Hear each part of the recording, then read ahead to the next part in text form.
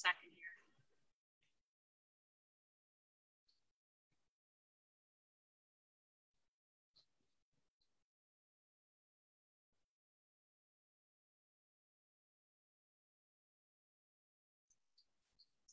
Hi, so it's time for Grandma Reads a Story.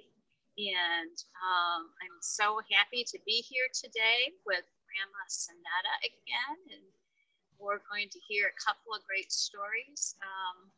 This is a partnership with the Foster Grandparents Program of Oakland County, sponsored by Catholic Charities, Southeastern Michigan, of course, with the Pine Public Library. So, take it away, Grandma Sonetta. Well, hi, friends. It's Grandma Sonetta back with you again. And the first book that I'm going to read is Lynette, The True Story of the Tooth Fairy, written by Robin Cruz, illustrated by Valerie DeCampo.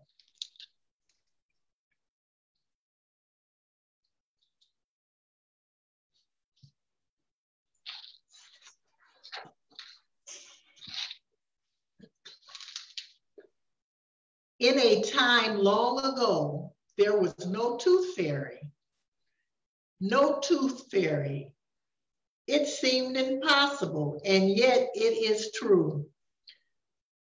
Those many years ago, the children like you lost a tooth. They didn't tuck it beneath a pillow, and they didn't wake up the next morning to discover that the tooth fairy had left a small gift for them. But all that changed when a kind fairy made a human friend. This is their true story. It was Midsummer's Eve. The fairies had gathered at dusk in Moonglow Glen, just as they did every year, to celebrate the sunny days ahead.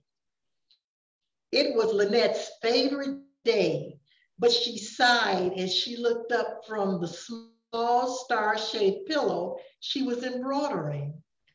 "Oh, little mouse," she said, "Flynn turns secret ingredients into magic dust, and Blossom helps the flowers bloom.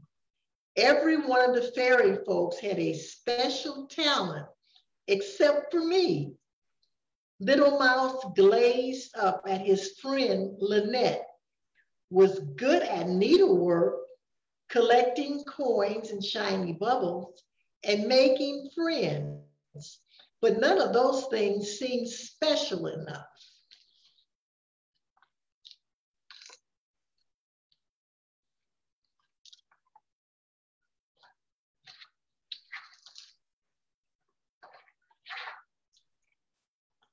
That afternoon, Lynette and Little Mouse stretched in the sunshine together. "I've often wondered why this valley is called Moonglow Glen," Lynette said. "Even when the moon is full at night, it is dark here. If I were truly clever, I would fill the sky with stars to make the glen as bright at night as it is by day." The sound of cries nearby startled Lynette and Little Mouse. "That's Blossom," Lynette said. "And it sounds like Flynn too," said Little Mouse. They scampered off to find them.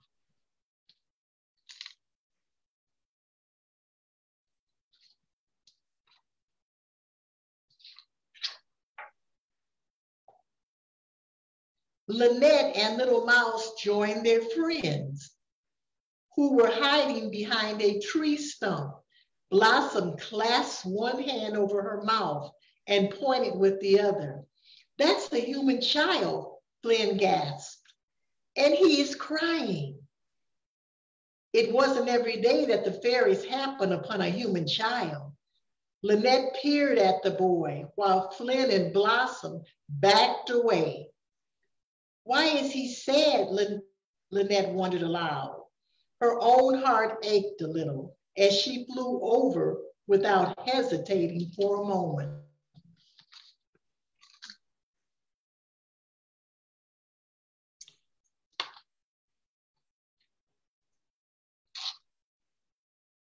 "Hello," she whispered. The boy turned wide-eyed toward the quiet voice. "Oh, hello, I'm Lucas." He blinked hard several times. "You are so small. Am I dreaming?" "Definitely not," Lynette said. "I am one of the fairy folk. Most people can't even see us. You must be special. Why are you crying?" "Maybe I can help." "I don't think so," he sputtered. "My tooth is loose. I know it's going to fall out so a big one can grow in, but I'm scared." "I understand," Lynette replied. "Even thinking about my teeth falling out makes me afraid too."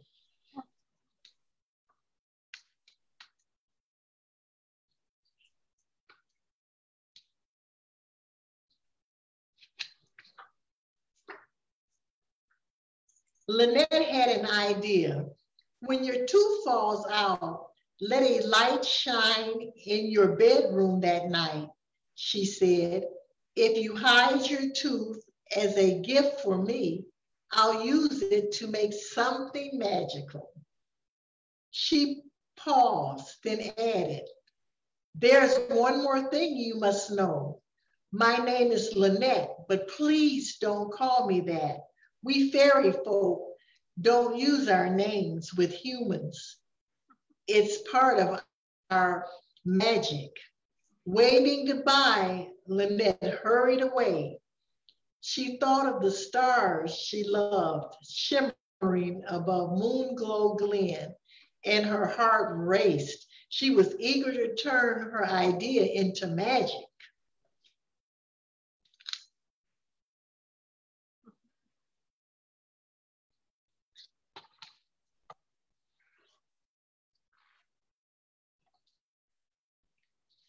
Lucas's tooth fell out that very evening while he was slurping pudding with his granddad.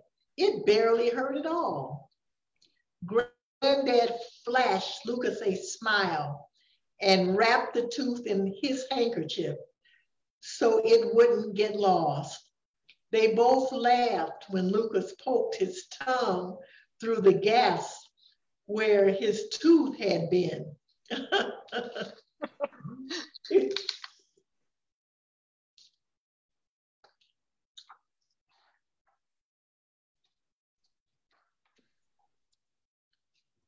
Lucas, Granddad tucked him in snugly.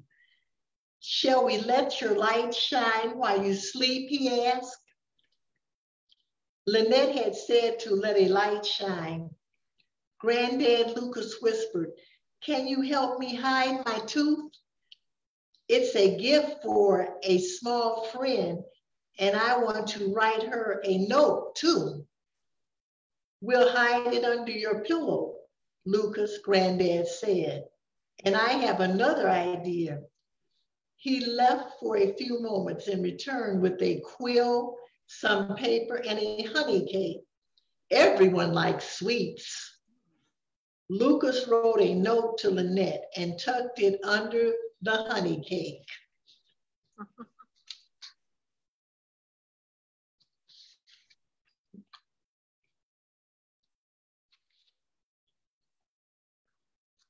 That night, Lucas noticed a light shining from across the glen. That night, Lynette noticed a light shining from across the glen. "Little Mouse," she called, "that's Lucas's house. We must hurry." She grabbed a shiny coin and slipped it into the pocket of the star-shaped pillow she had sewn.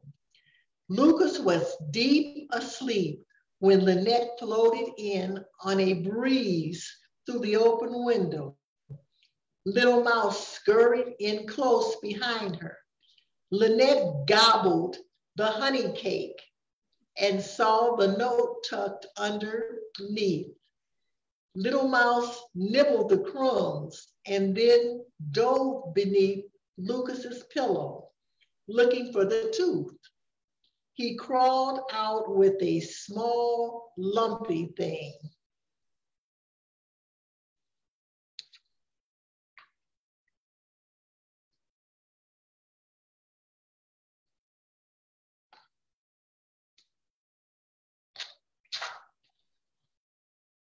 It's Lucas's tooth, Lynette said. And then she read the note aloud. Dear small friend, I know I must not call you by name. Maybe I shouldn't even write your name. And so I will call you the Tooth Fairy. That's how she got the name Tooth Fairy. Thank you for making me less afraid. Your friend, Lucas. P.S. Here's my tooth. Please let me know what you do with it. Little Mouse left the little star under Lucas's pillow, and they both hurried off.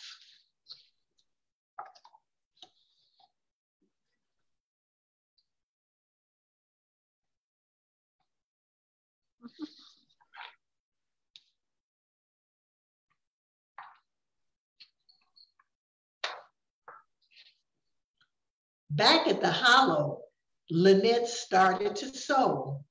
We have a lot to do, she said to her friends. We must hang this star before sunrise to surprise Lucas.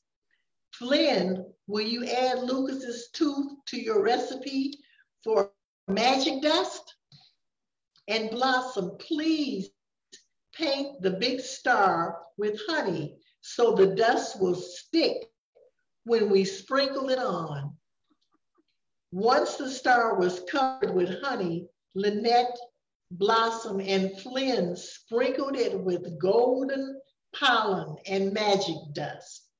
We must go now. It's almost sunrise, Lynette called out, leading the way into the night sky. Wow.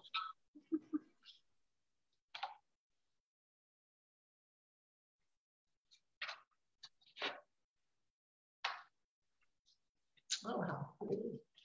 Oh, beautiful.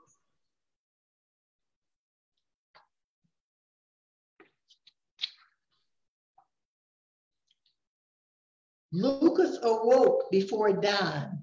Looking under his pillow, he found a small star-shaped pillow with a shiny coin tucked inside. There was a note for him too. Dear Lucas, thank you for your tooth. It is a lovely gift. I am sure you were brave when it fell out. When you awake, look up. There is something bright and beautiful in the sky just for you. Your tooth helped it sparkle. Love, your friend, the Tooth Fairy. P.S. When you see your surprise in the sky, make a wish. Oh, wow.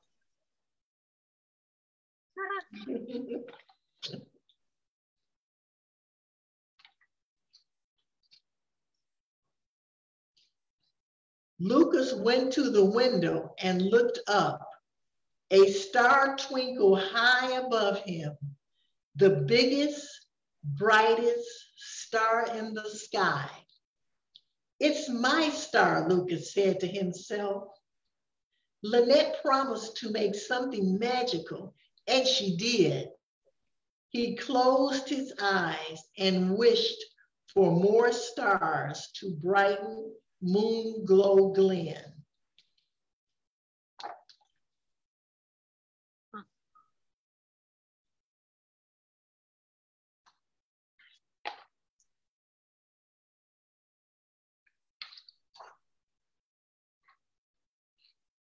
News of the tooth fairy spread quickly throughout the glen and far beyond. Lucas told his friends, Lem, Nicole, and Rose. They told Francisco, Lisa, and Oliver, and they all told their friends about the tooth fairy too. And so it went. Lynette and the other fairies were soon making hundreds and then thousands of stars. And to this day, they hang those stars to brighten the night sky with children's lost teeth sprinkled in as part of the magic.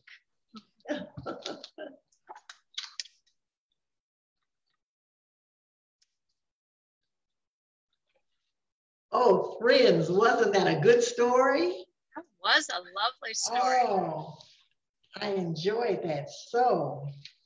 So what did you like best about it, Grandma Sonetta? Well, I have one more page to read. Oh. And then I'll tell you. One night in Moonglow Glen, Lynette and the fairy queen looked up at the starry sky. Lynette, the queen said, "You are brave and clever, just as you hoped to be. But it is your kindness that brightened the glen and the big, beautiful world." Lynette gazed up at the bright new stars in the sky.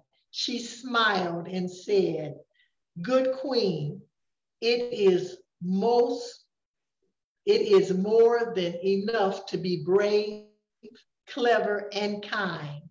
It is truly special to brighten the glen and the big, beautiful world, just as I wished. And I am so grateful to be the tooth fairy now and always." The end. Wow. Yeah, okay. So she finally found what she was good at, didn't she? Yeah. Being brave and making people feel good. Oh, that was very enjoyable. I also like in doing that, they helped each other. He wanted to make it brighter, the sky to be brighter for Lynette. Lynette wanted to be kind to him. And somehow both people caring and wanting the other person to get what they need is really the sparkle in the story and the story. Right. Right. And that was so enjoyable. I hope my little friends enjoyed that as much as I enjoyed reading it. So let Grandma Sonetta know if you and what you liked about the story, or make a comment on Facebook. We'd love to hear comment. Oh, yes. All right, our next story is Derek Jeter Presents Night at the Stadium, written by Phil Builder, illustrated by Tom Booth. Beautiful picture. It is.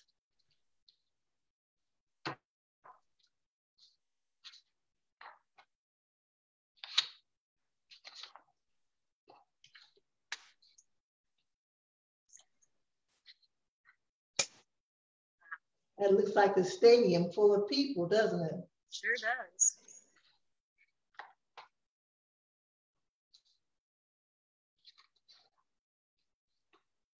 The Yankees win. That was the awesomest game ever.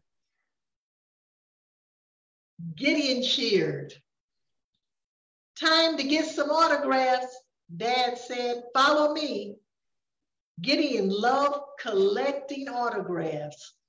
His autograph book was filled with signatures, but one was still missing. The autograph he wanted more than any other. "Everyone stay together," Mom said. You hear that, Gideon? His sister Audrey added.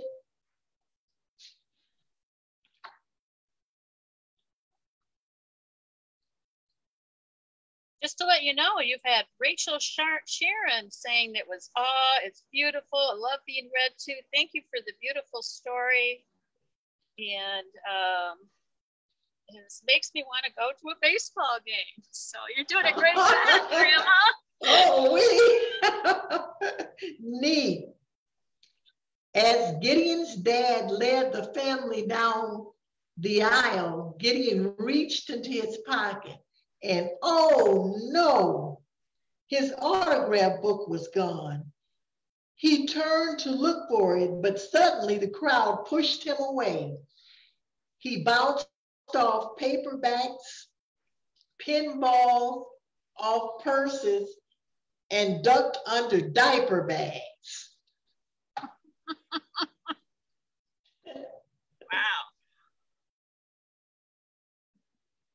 Wow. Oh my. Finally, Gideon bumped into a door. He stumbled and swaggered in. He zigzagged up one ramp and zigzagged down another. Hello, anybody here? Up ahead, Gideon spotted some shadows, moving shadows. He looked for somewhere to hide, but there was nowhere to go but forward.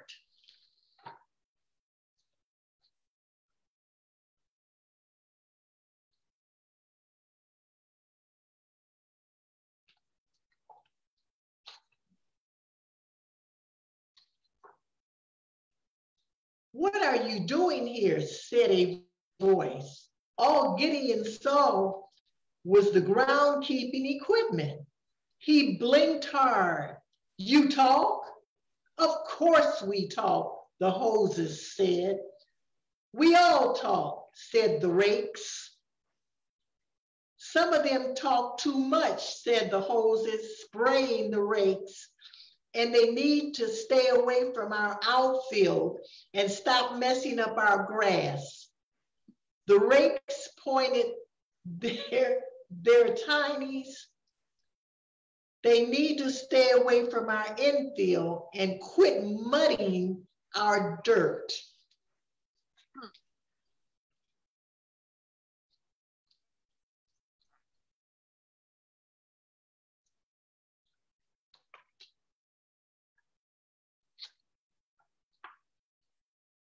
Excuse me, Gideon said, interrupting the argument.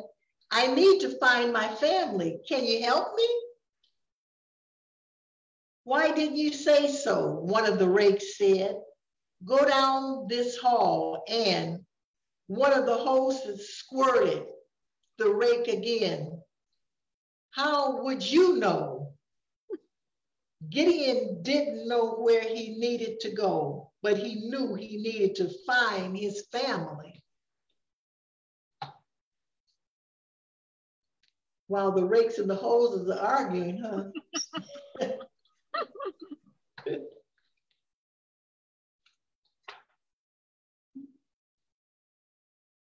Gideon zigged up one ramp and zagged down another.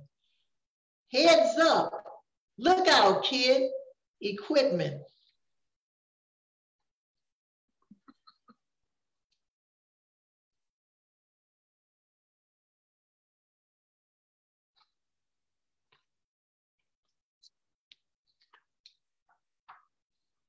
Gideon ducked as a baseball whizzed by his ear.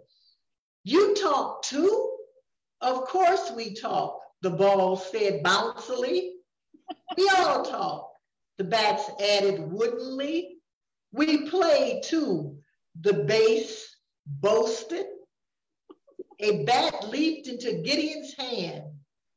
You're up, kid. All of a sudden, Gideon was playing baseball with the baseballs and the bats and the bases too.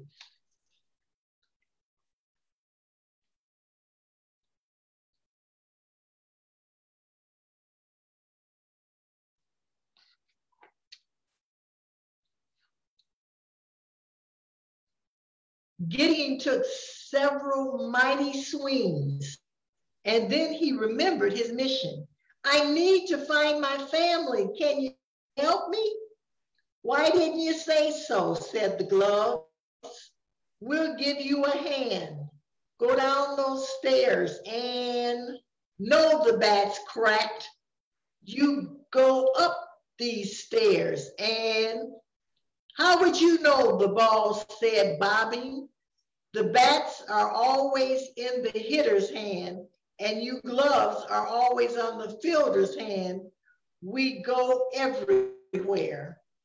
Gideon still didn't know where he needed to go, but he knew there was no point in listening to gloves, balls, and bats bicker.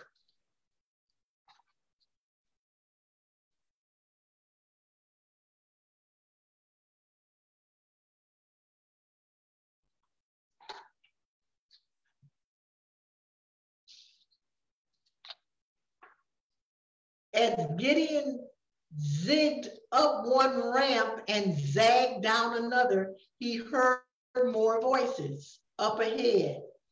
Talking food? Asked Gideon. Of course we talk. We all talk. The Peanuts, the Cracker Jacks, even us. Sushi at a baseball game? That's what they all say. We always get a raw deal. We don't. There's a song about us. Take me out to the ball game. Pop, pop, pop.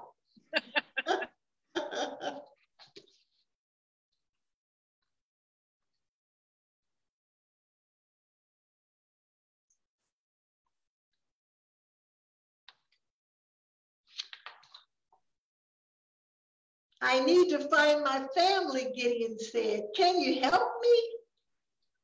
Why didn't you say so? The cotton candy said. Go to the corner and no, the peanut said. Go to the corner and the hot dog sprayed ketchup and mustard everywhere. We all know where to go to see the one person who can help this boy find his family. The hot dog shook his buns. Monument Park.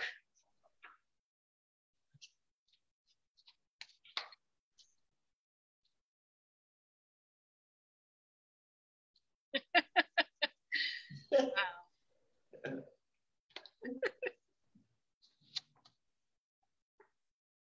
This is the awesomest night ever.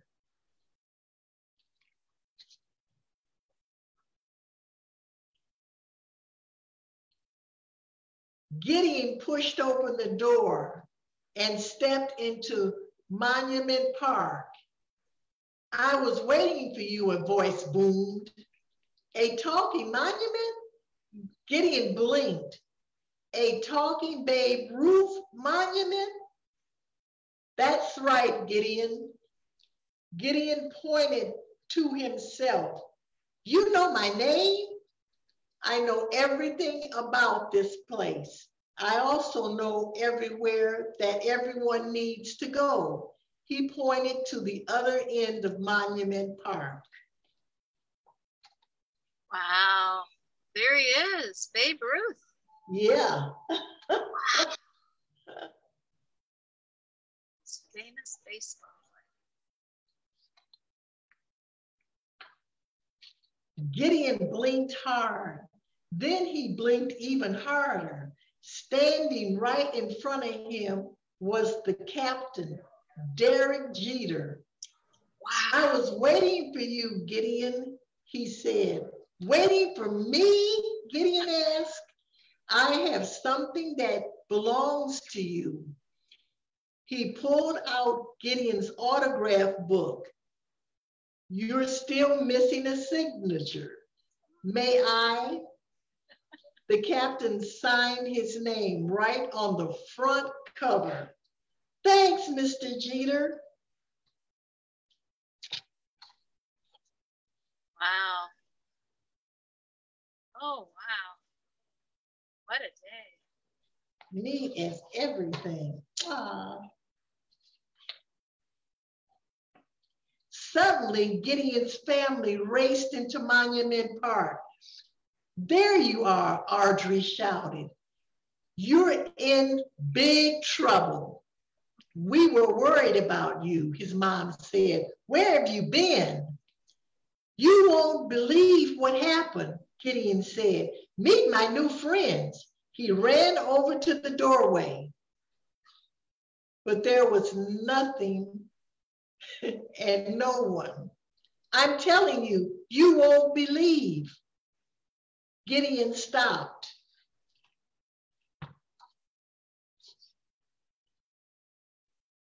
Wow.